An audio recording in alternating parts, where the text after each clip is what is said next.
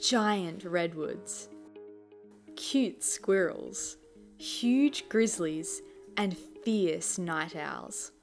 Let's take a look at a temperate forest ecosystem. Temperate forests are ecosystems with enough rainfall and sunlight for tall trees to grow. Reaching high above the rich soil they grow in are oak trees, maples, elms, and birches, to name just a few. The types of trees depends largely on the region too. In North American temperate forests, you'll also find conifers like pines and hemlocks. Australian temperate forests are dominated by eucalyptus trees. We call them gum trees over here. Not sure why. I'll have to look into that. Below the towering trees is a diverse layer of grasses, shrubs, ferns, and mosses. A variety of mushrooms and other fungi like puffballs and bracket fungi can be found growing in the soil or attached to fallen tree trunks. Fungi play an important role in breaking down plant and animal matter, which recycles vital nutrients back into the soil. The thick vegetation provides homes for a variety of animal populations, particularly mammals.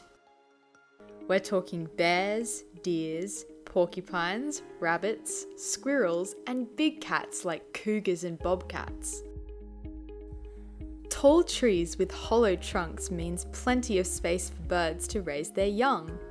There's owls, woodpeckers, robins, and jays. Hawks and eagles too.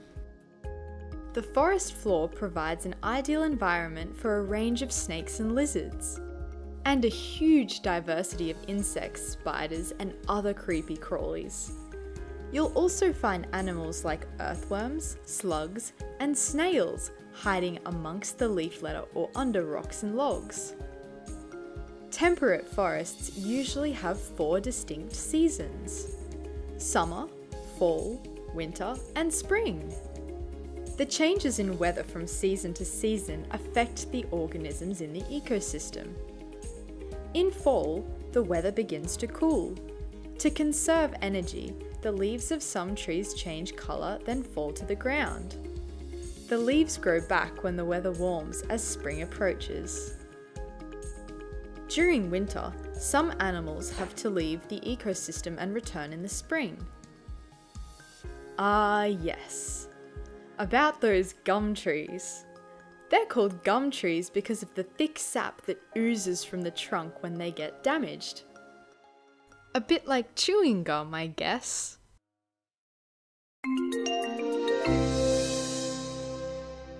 Don't forget to subscribe!